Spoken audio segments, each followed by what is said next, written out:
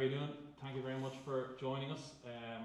You should have the schedule anyway, and Simon is now going to provide an update as to where we are. And so far ahead, and if there's anything specific, or just if you can raise a hand, or else I'll just go around the virtual room. Okay, thanks a lot. So maybe Michael Glennon, do you want to kick off? Yeah. Thanks, Peter. Hi, Simon. How are you? Good, thanks. Just nice to see you out in the warm weather training camp. What's it like out there? How did the travelling go, and how are you settling in? Yes, we're pretty much at home here. It's rained today and a bit yesterday, so just like to be back in HBC. But no, it's excellent. We're very familiar with the surroundings here now, and it makes that much easier just to settle in and get hit the ground running. So it's been a great couple of days so far. Very good. I'm just looking at some of the pictures there. Ronan Kelleher running around here in Frawley. I saw a picture of Mac there. How has everyone trained full, or is there limited training for some guys? No, everyone was good today, and yeah, we're really pleased. The medics have done a great job on in terms of the provincial stuff, and then the transition into national camp has been really seamless in terms of those players that have come in with a couple of niggles, but so far so good. So hopefully that will continue. We'll have a full deck to train with tomorrow and leading into next week. Very good. So like maybe Ronan Kelleher in a position where it was quite a few guys injured on schedule to feature. Yeah, for sure. Yeah, he's doing well. Good stuff. And any problem with Mac Hansen? I know he missed out the last couple of rounds. No, again, he's progressing really well, like Ronan, Rob Herring and a few others. So yeah, just I think that they're working incredibly hard and come into camp in a good place, and they've continued that progression on. So far so good. Very good. Just because it's topical, Simon, and you've been in the Ireland setup for so long, and you're going to be very busy over the next 8 months with Six Nations and the summer tour. But in terms of yourself as a coach, when these positions come up, is it something that you consider? Are you happy enough with international rugby, or is it something you'd rule out that you don't want to go back to club when any of these positions come up? What was that regarding? Sorry. Just like you as a coach, I mean, you're obviously very busy for the next 8 months, but have you considered a return to club coaching? Is that something that appeals to you at some stage? Yeah, not in the immediate future, no. Good stuff. Okay, thank you. Thanks. Obviously this section, just to add, is there's a live section, and then we'll have embargoed for tomorrow's newspapers as well. Just if you could raise your hand, please. Otherwise I'll just nominate people.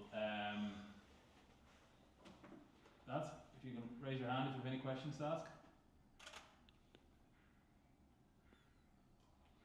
I'll go, Peter. Yeah, work away. Go on, Matt. Hi, Simon. How's it going? It's Matt from BBC. Hey, Matt. Hello? Hello. Go on. We can hear you. Yeah.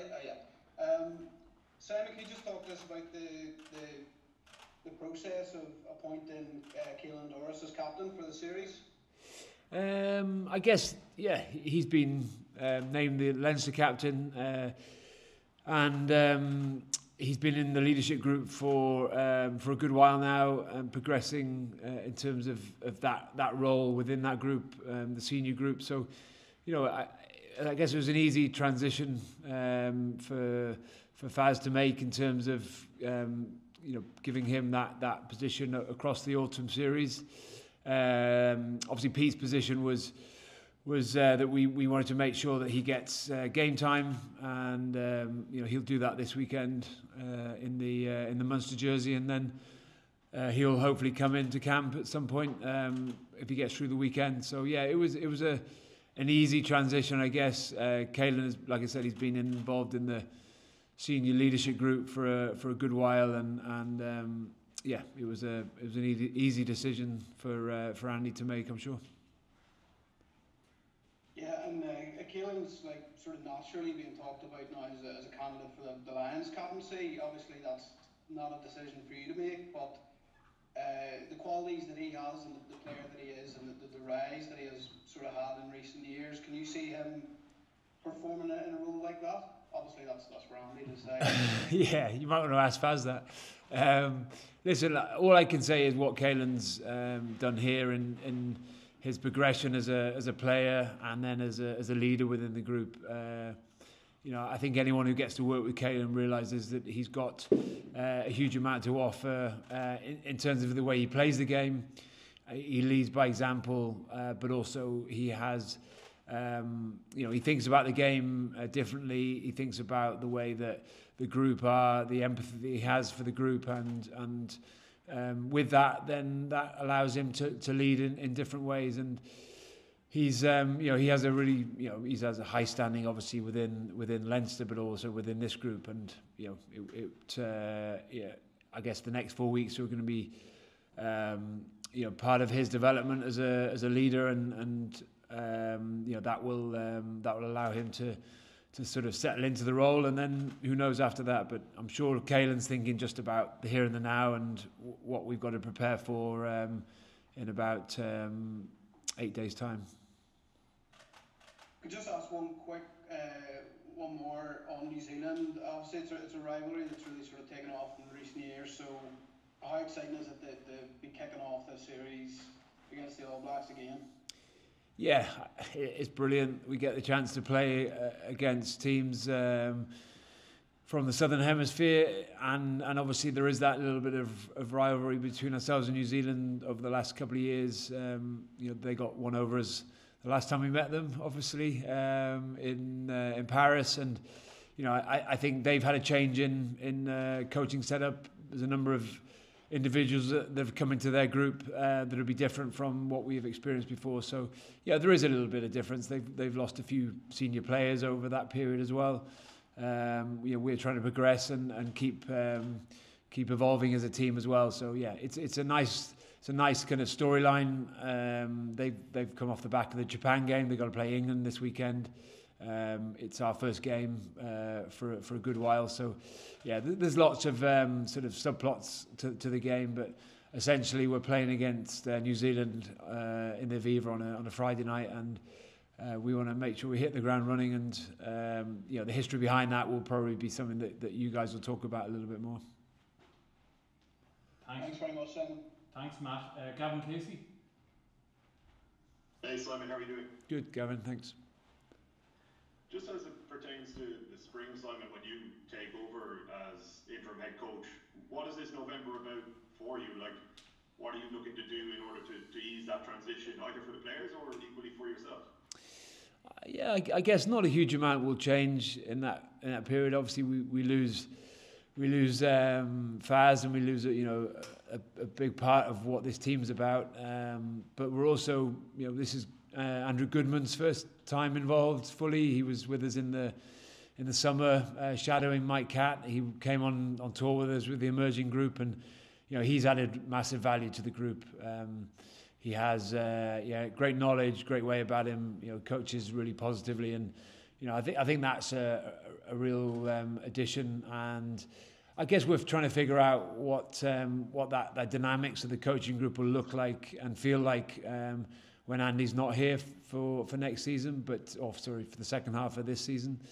And I guess the next few weeks will allow us to do that, to figure out what will be needed. And like I say, it's an exciting time.